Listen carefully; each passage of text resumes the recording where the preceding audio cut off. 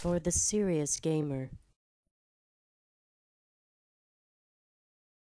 Hey, what up, freaks? It's Guns for Hire from NextGenTactics. This is our ultimate Modern Warfare 2 Claymore C4 and combination guide, and this is sub-base. As per usual, we're going to start off with some simple Claymore placements. No one grabbing the bomb. It's important that I have the bomb before I show you how to place a Claymore. Yeah, no, not so much. Now, these Claymore placements, obviously not defense.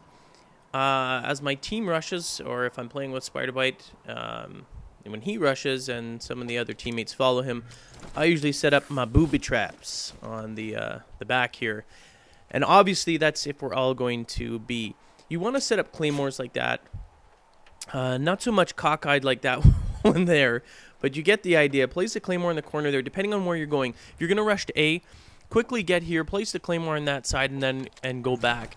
Now, lately I haven't been using that one when I'm playing. I actually placed, I believe I'm going to show it right here, on the corner. So if they're coming along the back here, it makes it a little faster, and I'm closer to my team when they're rushing A. The very first one that I showed you is if we're rushing B, and you want to stop them from coming through the center or in the far side where I am right now, all the way on the back.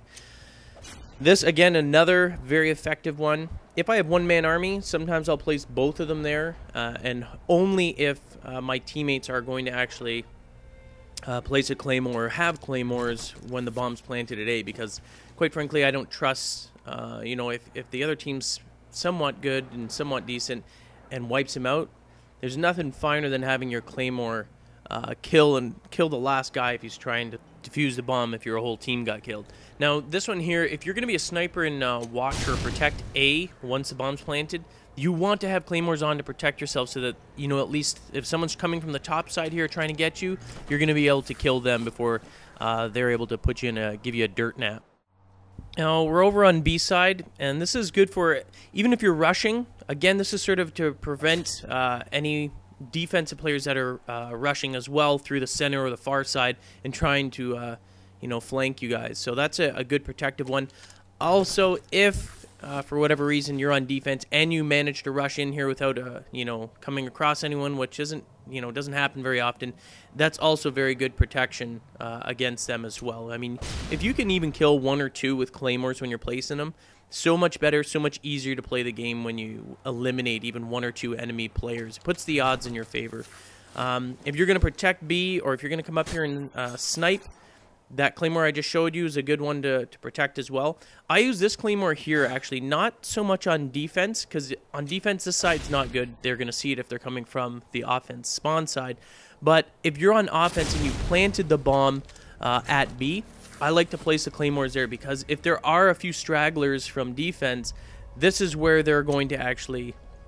I think I was just sort of messing around with different various placements, but it doesn't really matter. I mean, you put one on the corner there. If it doesn't kill them, it allows you to sort of focus your attention on B. If it doesn't kill them, you're going to know that they're there. So, that's a good one to place on the corner. If you're on defense, place it on the opposite corner. I'm not sure if I show that one, but... All right, I'm going to show a different placement of that same Claymore. Instead of facing outward, you're going to place it in, and the first line is going straight across, and the blast is shaping in. You can see it increases the effectiveness. That one I would actually place more. The other one angled outward is more to give you a warning, give you a little pre-warning before they're actually in, because that last one that I just showed you there, and I showed you the other one inside there too, if you're going to go upstairs and protect, that's more of a defense one. But this one's more of a killing one. The other one's more of a warning Claymore. Now, you can, if you have balls and you're able to get in here, you can place a Claymore. Instead of placing it on that back corner there, if you want to get a little more creative, you can place it on that back area there, like right in this location right here. And that does get me kills, because typically on defense, they'll come rushing through to try, if they're coming on this way and they're trying to come back, they're not expecting that Claymore right there. And that thing gets me a lot of kills as well. Now, if you're going to snipe on the upper level, on defense, obviously, you should have Claymores on. I know Ace always puts a Claymore on here. If you're going to snipe on the upper level here, put a Claymore protecting that stairway there. Angle it back so that they can't necessarily see it as they're coming up, but you want to angle so that just as they get in there, because it takes them a split second to turn the corner. They're not going to see that Claymore. It will kill them if they try and come up. I mean, it's dangerous enough sniping up here, but you do want protection in case some offensive player is a tricky little son of a bitch and got up there. So just be aware of that. Now we're going to finish it off with a couple of Claymores here. This is mainly, I would say, on offense. So you plant the bomb. You can use it on defense. I have used it, but that is a great Claymore right there. Either way, offense, defense, I typically use it more often on offense. Plant the bomb there so that they don't normally see that if they come from the stairs or not or whatever. Now, again, this is offense, defense. If you're on defense and you want to protect A, place it there so you don't have to worry about getting flanked. Or if you're able to actually, your team gets in to plant the bomb at A, you place that on the back there, and then at least it's protected, and it reduces the number of entryways that you have to actually watch to protect the bomb once it's planted. All right, on to C4.